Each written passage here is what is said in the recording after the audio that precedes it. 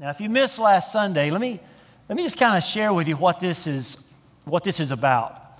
We're talking about how to live a life that really matters by getting the most out of life, by living life not according to our ways, but according to God's ways, because God really does know best about how to live life. There's a classic story that I'm sure most, if not all of you have heard, that really does tee up an important concept related to this topic. It's a story about a manufacturing plant. And in this manufacturing plant, there were many machines, but there was one enormous machine, piece of machinery right in the middle of the plant. One day, that piece of machinery, on which everything else depended, came to a screeching halt. So productivity, the production of the facility, completely shut down. Well, obviously, the engineers and the foremen and the managers were all desperate to try to find out what was wrong so they could get the factory back online. Well, after an entire day of lost productivity, they were desperate. So one of the foremen said, you know what, I know the engineer many years ago who designed this facility and who oversaw the installation of all of this equipment. Why don't we give him a call to see if he can help? So they did so. A couple hours later that evening, this old engineer comes walking into the facility. He walks to the middle of the plant to this enormous piece of machinery, looks it over for just a few seconds.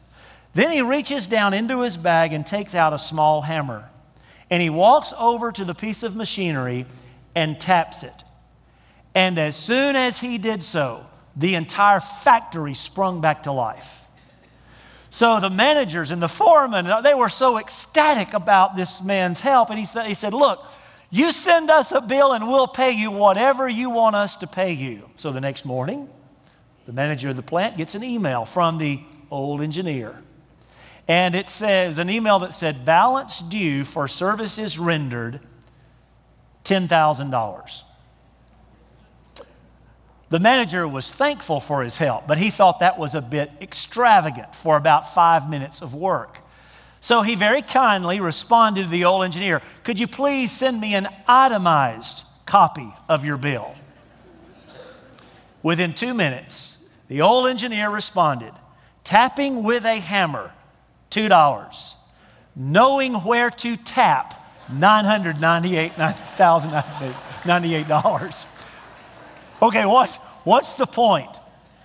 When it comes to knowing how something works, the knowledge that the creator and designer has is invaluable. When it comes to doing life well, the designer's know-how is priceless. And God gives to us in the Bible His ways to live life well. We're examining what that looks like by looking at a man named Abraham in the Old Testament. In fact, if you have your Bibles, go ahead and turn to Genesis chapter 12. There are many things that we could say about Abraham, but we could all say this. Abraham lived an extraordinary life. God really did make this man a great man. He made this man the father of a great nation. So as you and I consider, how can I live my life to its fullest? We are learning by example, by watching the life of Abraham. Now, last week, I shared with you, we started Abraham's journey with God. I explained how when he was living in a place called Ur of the Chaldeans, God appeared to him and said, Abraham, I want you to leave your homeland, leave everything familiar to you, and go to a place I'm going to show you. Didn't tell him where. We now know he was leading him to a place called Canaan. Abraham didn't know that. So Abraham left Ur, and I talked to you last week about how he got to a place called Harran, and he stopped there. And he settled there, and we talked all about that last week. Today, we're going to watch Abraham finally arrive in the land of promise. Abraham is finally going to arrive in the place that God wanted him to be, a place called Canaan. If you have your Bibles, we're going to pick up where we left off last week in Genesis chapter 12, starting with verse 5.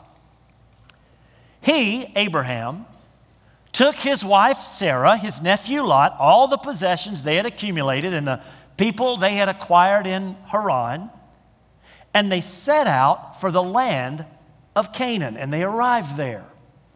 Abraham traveled through the land as far as the side of the great tree of Moreh at Shechem. At that time, the Canaanites were in the land. Then verse 7, the Lord appeared to Abram and said, to your offspring I will give this land. So Abraham built an altar there to the Lord who had appeared to him. Now let's stop right there. Folks, this is a beautiful picture. This is a picture of a beautiful communion between Abraham and God. Abraham finally arrived to the place God was leading him. And for the first time since before he left Ur of the Chaldeans, God appeared to Abraham. God spoke with Abraham. God reaffirmed his promises that he had made to this man. And in response, Abraham built an altar to God and worshiped God. We see a beautiful picture of intimacy between Abraham and God in the place of promise. Which brings me to an important takeaway in this scene. Intimacy with God is found at the center of His will. Church, listen, when you choose God's ways will lead you to a place of intimacy with God. Because at the end of the day, that's what God wants. God created you to have an intimate relationship and fellowship with you. God's ways for your life, it should not be surprising, God's ways for your life lead you to that place of intimacy. When we are where God wants us to be, we enjoy intimacy with Him. But not only is that what God wants, here's what I want you to hear me say. That's what we should want as well. Now, why do I say that? Because intimacy with God, turns out, is in fact life's greatest pursuit. If you pursue after God, if you follow His ways into intimacy with Him, you will find all your heart is looking for. So many times I see people wasting life because they're pursuing things like they're pursuing after peace in all these different places. They're searching after significance or purpose or longing, belonging. They're searching for all of these things and they never find a sufficient source for any of it. But when we pursue after God, not only do we find Him, we find this ultimate source of all that our hearts long for. How many of you remember the story of Jack and the Beanstalk? Do y'all remember this? Jack and the Beanstalk? Okay. If you know the story of Jack and the Beanstalk, raise your hand. Okay. A lot more than was in the first crowd. Must be a generational thing. I don't know. Okay, if you happen not to be familiar with, or if you happen not to remember the story of Jack and the Beanstalk, it's about this little boy named Jack who is basically a criminal, okay? Because this little boy named Jack climbs up and down this giant beanstalk to rob the giant who lives in a castle at the top of the beanstalk. Y'all remember this? I mean, he's nothing but a thief. So on one of his journeys up this beanstalk, he is trying to find, okay, what am I going to steal now? He has this overwhelming, passion to steal things. So he arrives and he sees something he can't believe. He literally watches a hen lay an egg, but it's not just any egg. It is a what? A golden egg. Jack sees this hen lay a golden egg, so he wants it. So he begins to think to himself, okay, how can I get that and get out of here? And he realizes he has to make a quick escape. He doesn't have time to steal both the hen and the egg, so he has to make a decision. What does Jack do? He steals the hen that lays the golden eggs. If he steals the egg, he gets one egg. If he steals the hen, he gets a source of many eggs. You say, Pastor Jeff, what on earth does the story of Jack and the Beanstalk have to do with what we learn in the life of Abraham? Here it is. When we do life our way, when we do life according to our ways, we tend to pursue blessings. When we do life God's way, we pursue the blesser. When we live life according to God's ways, God takes us into a place of intimacy with Him so that we can enjoy the ultimate source of all that our hearts long for. Pursuing intimacy with God is, in fact, life's greatest goal. Intimacy with God is life's greatest pursuit. That's why Jesus said this. You know this. Don't worry, He says, saying, what shall we eat? Or what shall we drink? Or what shall we wear? In other words, Jesus says, don't worry about pursuing blessings, for pagans run after these things, and your heavenly Father knows that you need them. But seek first His kingdom and His righteousness, and when you pursue His kingdom and His righteousness, all these things will be given to you as well. When we pursue after God, we not only find Him, we find all that our hearts long for. Abraham finally arrives at the place of God's will, and he enjoys intimacy with God, and then something unexpected happens. Let's continue the story. Verse 10, Genesis chapter 12, verse 10. Now, there was a famine in the land of Canaan. Now, let's stop there, because this is very significant. Can I just remind you of what's going on here? Abraham has arrived in the land of promise. Abraham is finally exactly where God wants him to be, and the first thing he experiences, one of the first things he experiences while he's there is a famine, a challenge, a danger. So in God's intended place for Abraham, he experiences something he's never experienced before. He didn't experience famine in or Harran. They're on the Fertile Crescent. But when he gets to God's promised place, he experiences this great challenge, which brings me to another key takeaway from the life of Abraham. And here it is. Faith is built through testing. Faith is built through testing. Even when, Christian, listen, even when you are right smack dab in the middle of God's will, God will continue to build your faith through testing. Abraham was where God wanted him to be, and yet he experienced. Now, why does God test us? God does not test you to see what you're going to do, because God already knows what you're going to do. God tests us so that we will understand what we're going to do. It helps us understand where we are so that our faith can be built stronger than it previously was. Now, I just want to mention something as an aside here.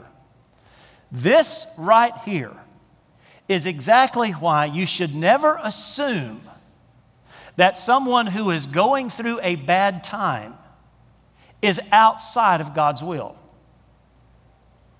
Now, sometimes that happens. Listen, sometimes we get into a mess because we make lousy decisions. Sometimes we get into a mess because God is chastising us for being outside of His will. But that is not always the case. Abraham was right where God wanted him to be, and in the center of God's will, God brought a test. So God allows Abraham to be tested by a famine. Now watch how Abraham responds to this test. Let's finish verse 10. Now, there was a famine in the land. And Abram went down to Egypt to live there for a while because the famine was so severe. Okay? Abraham had just experienced beautiful intimacy with God, having arrived in the center of God's will. And then a test came. And instead of trusting God and staying where God wanted him to be, Abraham decided, it's time to take matters into my own hands. And Abraham left the promised land and went down into Egypt. He did not ask God if that's what he wanted him to do. God did not tell him if that's what he wanted him to do. And while Abraham was in Egypt, no intimacy with God, no altars of worship built, Abraham left the center of God's will. Now, before I go on to this next takeaway, I do want to just clarify something. You and I are to do all that we know to do. Let me say that a different way. Faith in God is never to be an excuse for carelessness or irresponsibility. Pastor Jeff, do you believe that God is sovereign and that God can take care of you? Yes, I believe that with all of my heart. But I still wear a seatbelt. Now, why do I do that? Because we are to do all that we know to do. God gave us a brain to use our brain. Abraham here did not get into a mess because he did all he knew to do. Abraham got into a mess because he left the place of God's will and struck out according to his own ways instead of God's ways. Abraham left God's preferred place. And here's the takeaway. The path from God's will, when we leave God's will, the path from God's will is always downhill. The Bible says Abram went down into Egypt. And when Abram went down into Egypt, leaving the place of God's perfect will, he stepped out on a slippery slope of spiritual and moral failure with serious and long-lasting consequences. Let's just follow the story. Verse 11. As Abraham was about to enter Egypt, he said to his wife Sarah, I know that what a beautiful woman you are. When the Egyptians see you, they will say, this is his wife. Then they will kill me, but let you live. So Abraham comes up with this plan. Say you are my sister, so that I will be treated well for your sake, and my life will be spared because of you. Now notice, when Abraham stepped out of God's intended place for him, he went from trusting God to making up his own schemes. You notice that? Apparently, Sarah was a very attractive woman. And Abraham says, look, Sarah, before we get down here to Egypt, I need you to understand something. What Pharaoh wants, Pharaoh gets. So if he wants you to be his wife, and he knows that I'm married to you, it would be nothing for Pharaoh to just take me out of the equation. So I have a better idea. Instead of telling people you're my wife, let's tell them that you're my sister. Because as your brother, I will be your guardian. So if Pharaoh wants to marry you, he'll have to come to me for the marriage arrangements and whatnot. Now, let me just point something important out here. When Abraham told Sarah, tell them you're my sister, he wasn't lying. He wasn't lying. He wasn't suggesting they lie. Because if you just fast forward the story a little bit to Genesis chapter 20, verse 12, Abraham says, Sarah really is my sister, the daughter of my father, though not of my mother. And she became my wife.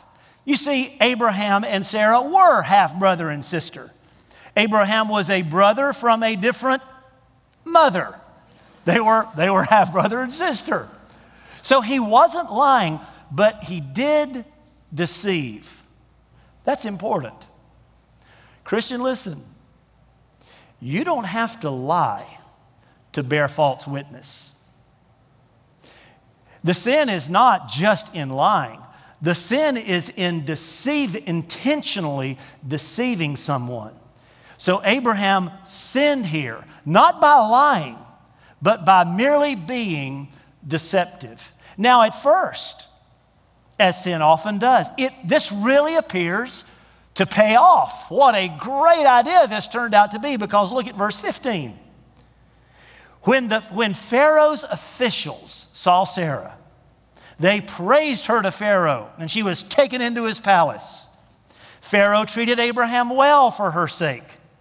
And Abram acquired sheep and cattle, male and female donkeys, male and female servants, and camels. Everything appeared to be going great. It looked like Abraham's sin was paying off. Here's the problem with sin. A sovereign, all-knowing, and just God always judges sin. Verse 17. But the Lord inflicted serious diseases on Pharaoh and his household because of Abram's wife, Sarah. So Pharaoh summoned Abram. "What have you done to me?" he said. "Why didn't you tell me she was your wife? Why did you say she's my sister so that I took her to be my wife? Now then, here is your wife.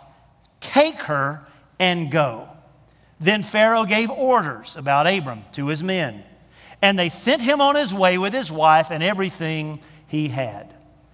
You see, in this place of Abraham's own making, when he stepped out of God's will, blessing was replaced by judgment. There might be some here this morning, and you think to yourself, "I've gotten away with this. Nobody knows what I've done." There might even be some in here that would say, "You know, this secret sin has really paid dividends for me. Not only have I gotten away with it, but I have benefited from it." Okay, let me remind you, do not be deceived. God cannot be mocked. A man reaps what he sows. Sin is never something we get away with, because the problem with sin is that God always judges it. So Abraham is kicked out of Egypt to return to a famine-stricken promised land. But tragically, Abraham's departure and escape from Egypt would have long-term consequences that were devastating. If you have your Bibles, turn just a few pages over to Genesis chapter 16, verse 1.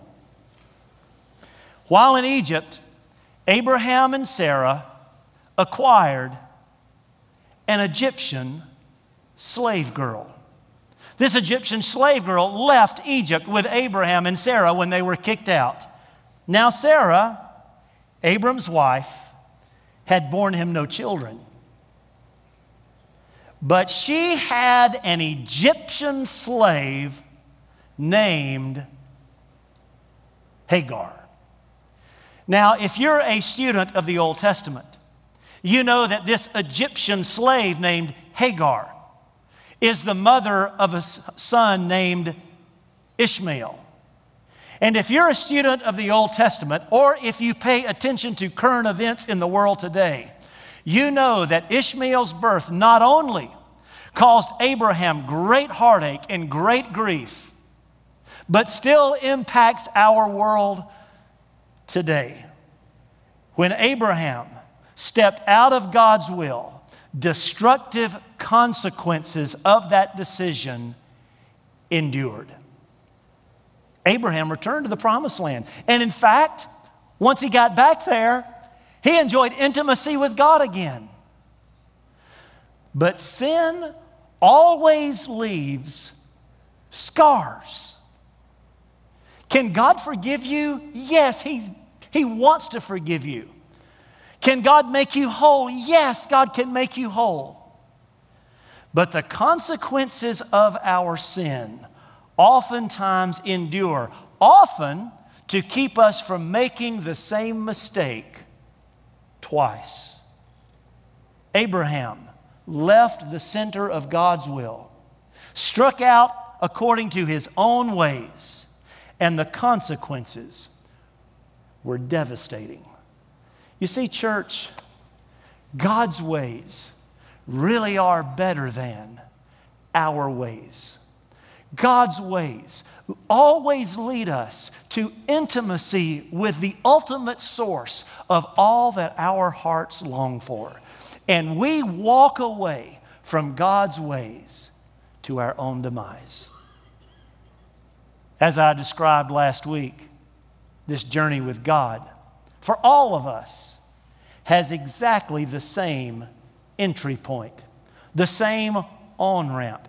You want to do life according to God's ways? Your journey with God begins in the person of Jesus Christ. You see, no one comes to the Father except through Jesus. Why is that?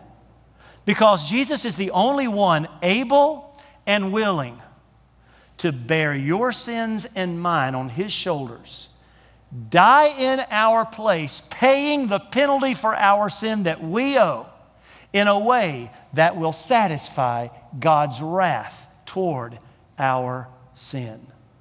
Your journey with God has an on-ramp, and His name is Jesus, the one who died in your place. If you have not yet begun your journey with God by placing your faith in what Jesus did for you, I'd like to lead you in a prayer. It's a prayer that you have to pray out of your heart sincerely to your Creator. But the Bible says that anyone who cries out this way to the Creator, God will cleanse you of your sin and will have a relationship with you. Let's bow our heads, close our eyes. This is a private moment, a personal moment. If you'd like to confess your faith in Jesus, your heartfelt prayer might sound something like this one. Dear God, I know I need your forgiveness. I believe Jesus, your Son, died in my place, and then He rose from the dead. And I'm placing all of my hope in what Jesus did for me to pay for my sin, to cleanse me of my sin, so that I can live in intimate relationship with you. I pray it all in Jesus' name. Amen. Everyone looking back up here, if that was your heartfelt prayer this morning, I would love to be able to help you understand more fully what it means to place your faith in what Jesus did for you. One of the ways that we do that is to offer you literature. You have to pick it up voluntarily. It's back at guest services on your way out, but it's there for you. If you prayed along with me, please go by and receive a copy of it from us. It'll be helpful to you. If you're watching online, we would love to mail this same literature directly to your home. If you prayed along with me this morning, simply go to imadeadecision.com. imadeadecision.com. It'll take you to a form, very simple form. Fill it out, send it to us, and we'll put literature in the mail to your home this week. Thank you for watching this video on First Redeemer's YouTube channel. If you enjoyed it, click like below and leave us a comment. And if you'd like more content like this, click subscribe and turn on your notifications. Thanks again for watching.